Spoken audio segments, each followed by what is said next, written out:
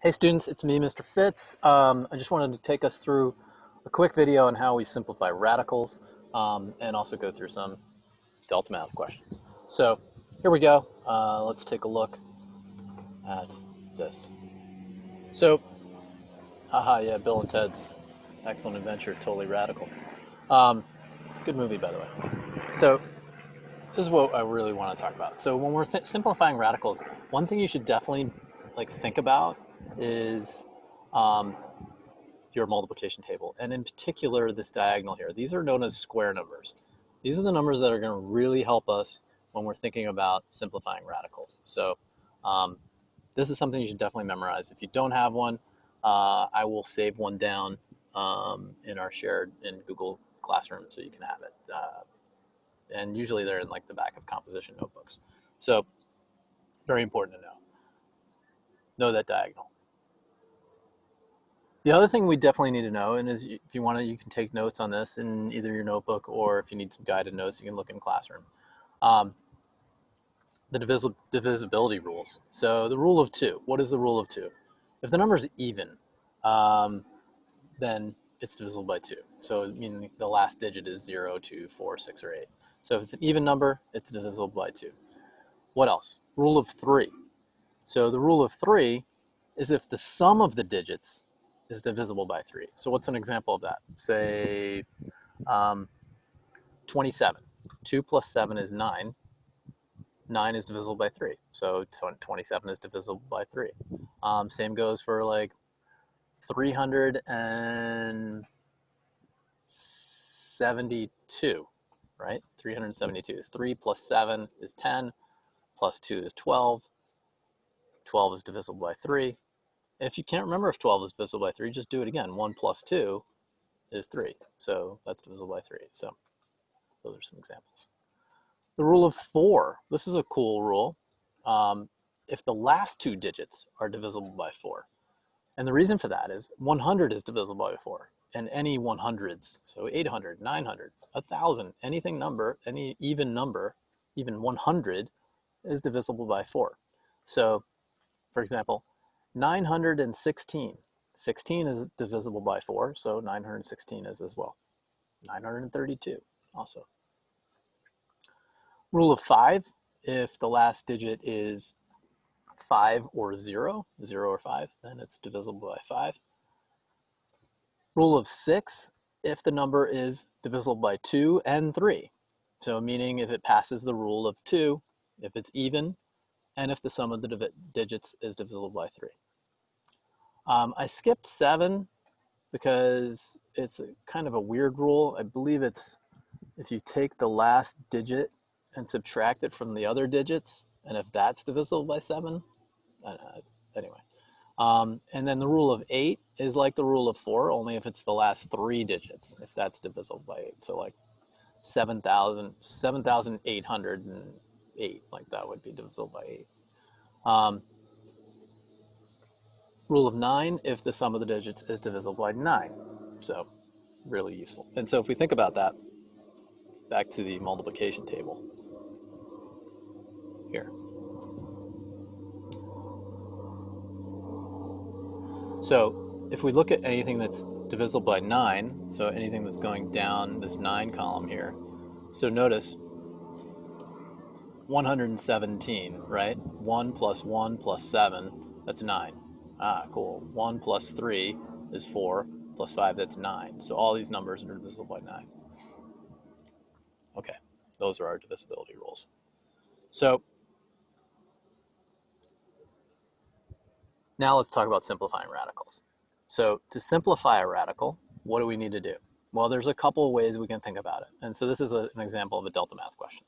So the first way that I think about is if we actually use prime factorization. So what are the prime factors of 72? So you could create a little factor tree here, and this gives us our prime factors of 2, 2, 2, 3, and 3. So we can think about 72 is actually 2 times 2 times 2 times 3 times 3, right? This is just all prime factorization. So some of you may are familiar with prime factor trees, some are not. It's okay. Either way, I just wanted to show you that. So Now, 2 times 2 times 2, well, these pairs that I see underneath here, so 2 times 2 is 4, and 3 times 3 is 9. So I can actually rewrite radical 72 as radical 4 times radical 9 times radical 2. So whenever we think about radicals, we can split that out into its factors, and you just keep everything underneath the radical. But what is the square root of 4? That's 2. What is the square root of 9? That's 3. Well, we can rewrite that as 2 times 3, which is 6. So the answer is just 6 radical 2. That's in simplest radical form. Now, let's look at one more way that you can think about doing this. There's our answer. So the other way I like to think about this is just creating a table of all of the factors of 72. So,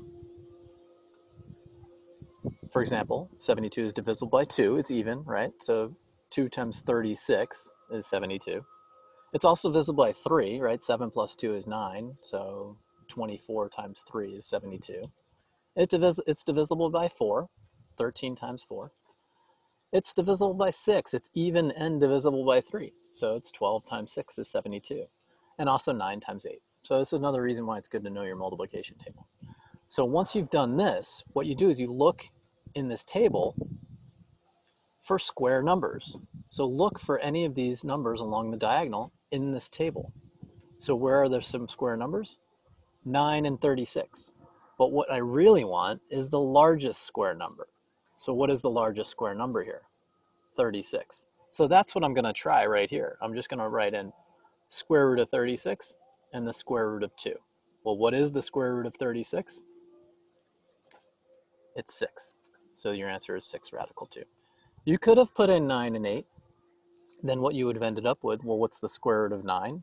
It's 3. So you'd end up with 3 radical 8. But that's not in simplest radical form, right? Because the square root of 8 can also be simplified, because 8 equals 4 times 2.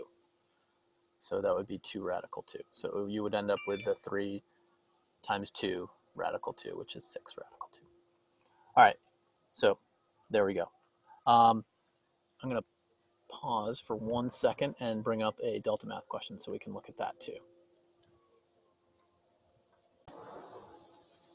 So here we go. Here's an example of a Deltamath question. So what I usually do is I actually start just taking this number radical 176 and creating that table.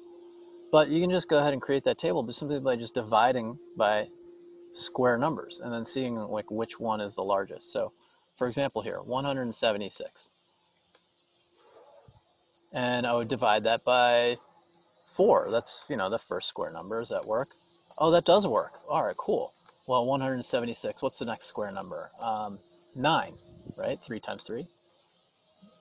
That doesn't work. Okay, 176 divisible by, what's 4 times 4? 16. Oh, that works. And actually, 11 is prime, so I can't do anything else. So I know 176 is 16 times 11. Well, that's what I'm going to try in here. I'm just going to try 16 and 11.